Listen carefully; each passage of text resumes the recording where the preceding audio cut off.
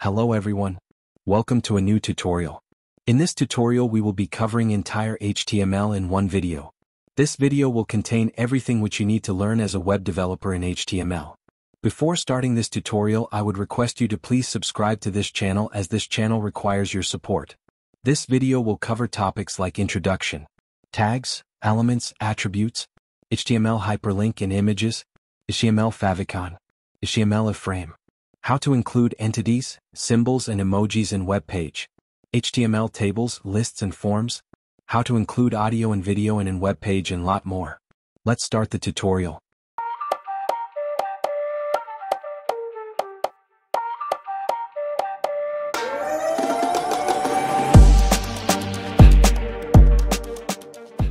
HTML stands for Hypertext Markup Language, which is the standard markup language for creating web pages. HTML describes the structure of a web page. Current version of HTML we are using is HTML5.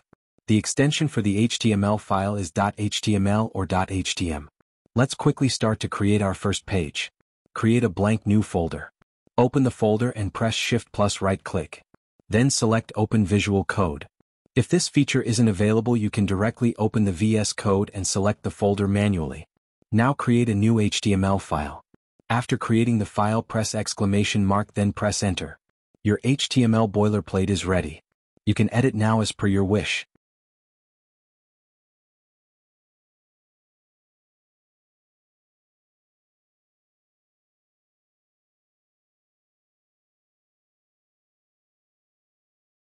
Now if you have done, you will see a Go Live option at bottom right corner. If not, then you have to download the extension. Go to the extension and type Live Server. After that you can install the extension. Live Server extension is very much important to view your browser result. Now let's understand each line of the code one by one. The doctype HTML declaration defines that this document is an HTML5 document. The HTML is the root element of the web page. The head element contains meta information about the HTML page. Meta tags in HTML are used to provide additional information about a page to search engines and other clients. They are placed in the head section of the HTML page. The title element specifies a title for the HTML page. The body element defines the document's body. All the elements visible inside a web page are written inside body tag. The p element defines a paragraph. In HTML, tags are the building block used to define the structure and content of a web page. They are special keywords enclosed in angle brackets that tells the browser how to display the content. Just like p tag, which is used to define paragraph. HTML headings are defined with the h1, h2, h3, h4, h5, and h6 tags. h1 tag is the biggest heading tag. h6 tag is the smallest heading tag. A HTML element contains a start tag, some content, and an end tag. HTML elements with no content are called empty elements. Example: the BR element defines a line break and is an empty element without a closing tag. The HR element is used to draw a horizontal line and separate content. HTML attributes provide additional information about HTML elements. Tag name attribute name equals value, content, / tag name. Example: an attribute content editable, which enables user to edit the content directly in the browser but only on the user computer, not the server. HTML links are called hyperlinks, which allows users to click and go to different pages in the browser. We link web pages through h tag, which is called anchor tag. The ref attribute of the anchor element, which stores the URL to the link's destination. The target attribute specifies where to open the linked document. The target attribute can have one of the following values. _self. It opens the document in same window / tab as it is clicked. _blank. Opens the document in new tab. _parent. Opens the document in the parent frame. _top. Opens the document in the full body of the window. Coming on to the types of URL. 1. Absolute URL. Links to an external page that is hosted on another website. Example: link of an external page is like a ref equals www.facebook.com. Click here /a. 2. Relative URL. Links of a source that is hosted within the website. Example: link of about page of the same website. A ref equals index/about.html. About Us /A. The title attribute is used to create a tooltip. A tooltip generally carries some extra information about an element. Let's see the demonstration how we can create a tooltip. If you need some random text while using VS Code, you can type lorem, then number of words you need like 20 or 30, then press enter.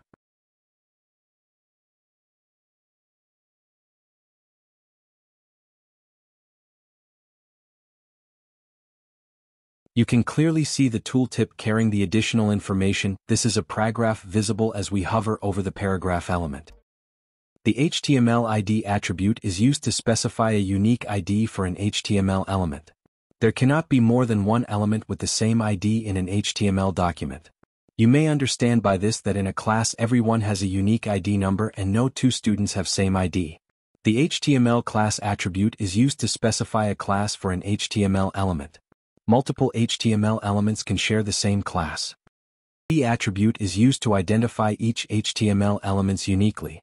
Thus, using ID attribute we can also link various sections of a web page. All you need to do is just mention the ID with a hashtag symbol in the href attribute. Let's create a bookmark or navbar using this feature.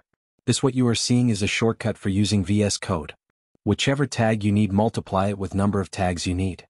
First you need to create a separate 3 to 4 section and give each section a unique ID. To demonstrate a ID we use hashtag symbol, and to demonstrate a class we use full stop symbol.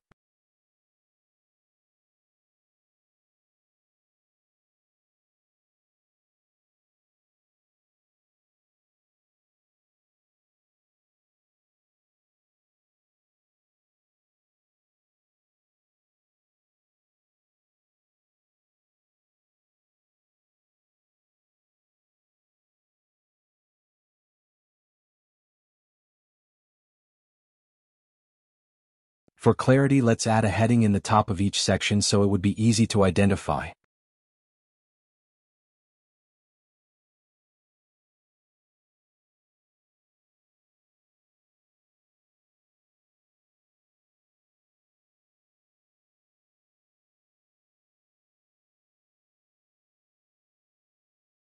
Now as the links will be clicked, we will reach the respective section.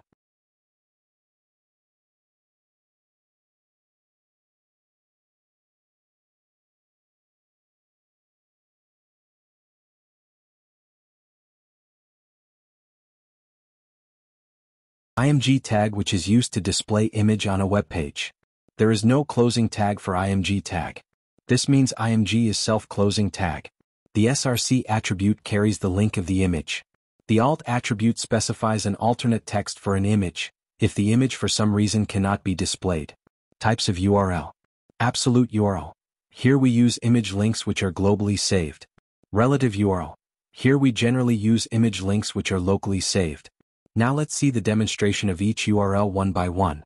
First, absolute URL, in which we will be copying external link or image which is globally uploaded on internet.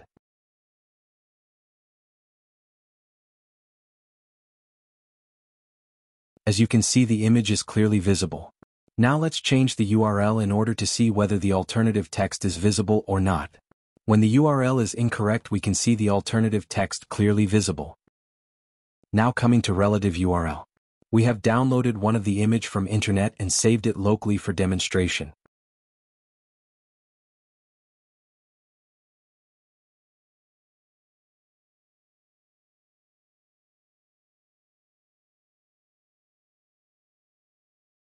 As you can see, the image is perfectly visible. A favicon is a small image displayed next to the page title in the browser tab. To add a favicon to your website, either save your favicon image to the root directory of your web server or create a folder image and save the image in it. Let's see a quick demonstration of it.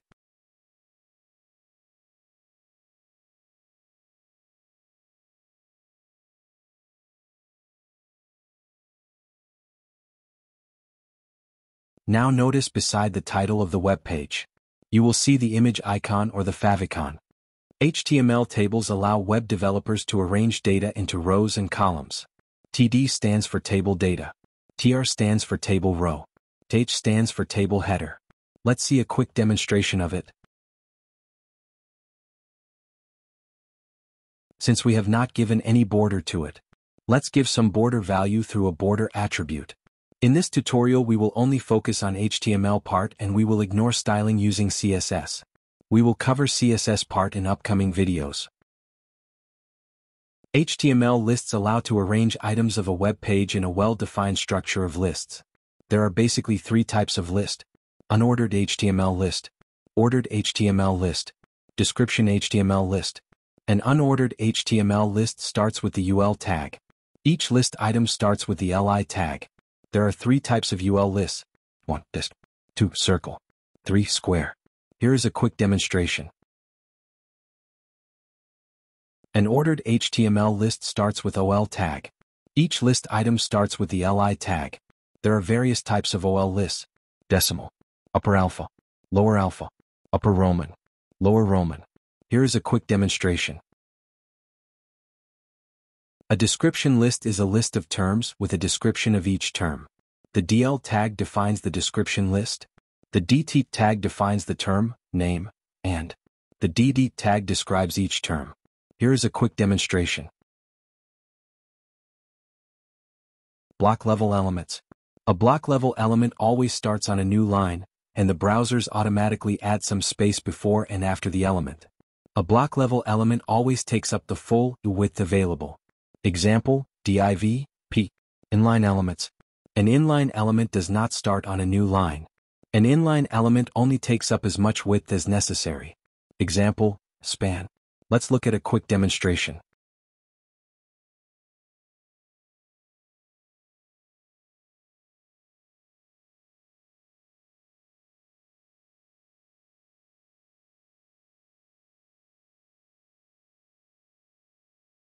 We have taken two block div elements which are block elements and they occupy entire width of a web page. Before showing inline element, let me show you what are comments in HTML and how they are written. Comments are something which are not displayed in the browser and are generally written for user reference to understand the code. Now let's see inline elements. We are taking two span elements and you will notice that unlike block elements, inline elements only occupy space necessary. As you can see, the div elements take entire width whereas the inline elements take only the space necessary. A HTML iFrame is used to display a web page within Webpage. Here is the syntax. Let's see a quick demonstration. Here we will try to display a webpage list.html in the new webpage iframe.html.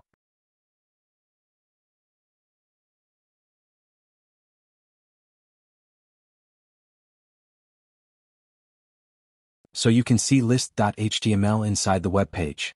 Let's make it look clear by giving the iframe border. After specifying the border, it is clearly identified as iframe. A semantic element is an element which clearly describes its meaning to both the browser and the developer.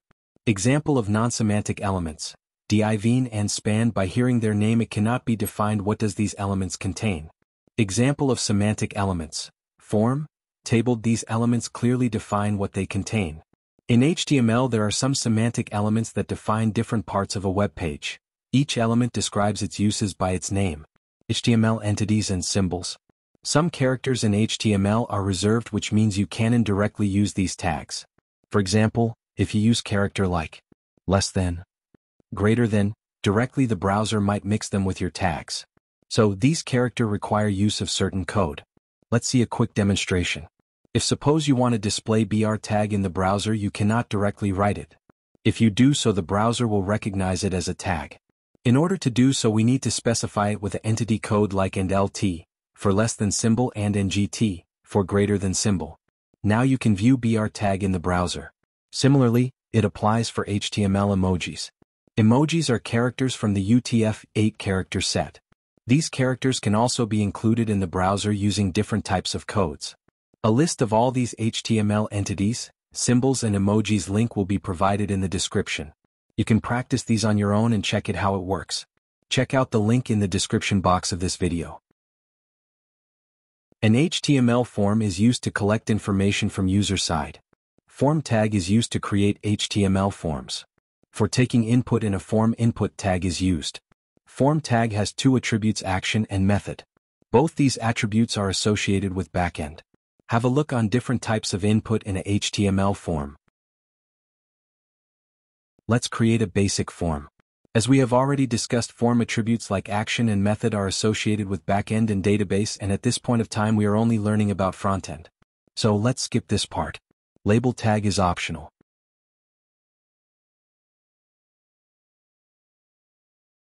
Name attribute and input tag is essential as it provides what values exactly the input field carries.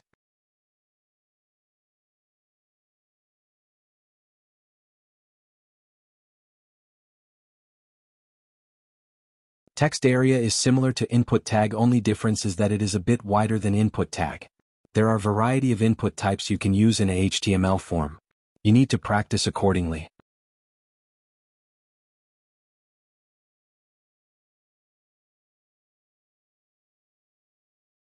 Here we go.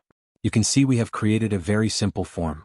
There is an attribute in input tag called required attribute which makes the field required, and you cannot submit the form without filling that field. Like this, you can create a form with variety of input tags and fields. You need to practice it once. List of variety of input tags will be provided to you in the description box.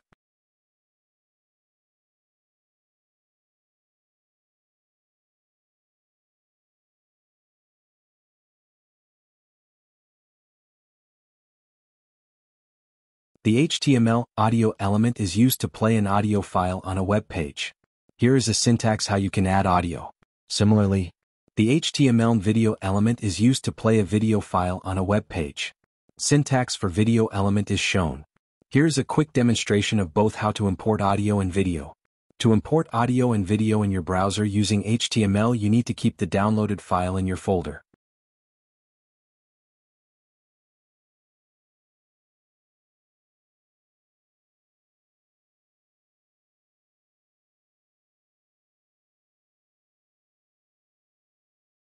If in case the audio file is not supported in your browser, you need to give an alternative text. Same applies for importing video element. You will not hear the audio as I have muted the audio while recording.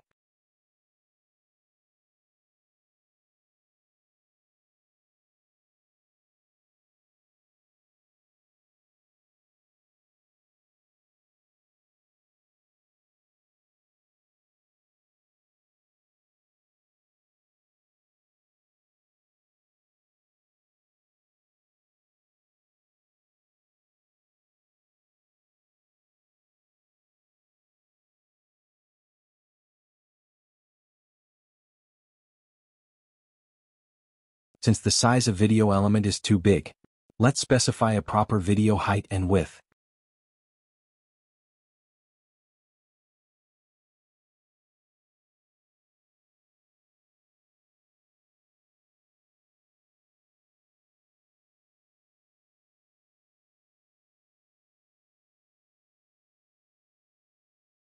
So this was all in this video. Hope you enjoyed it. Now you have learned all the important topics of HTML which you need to learn as a developer. There are various other tags like tags for bold and italics which have not been explained, as these tags are not required anymore in modern web development. Please subscribe to this channel, share this video with your friends, like this video, and do not forget to comment on this video. Bye.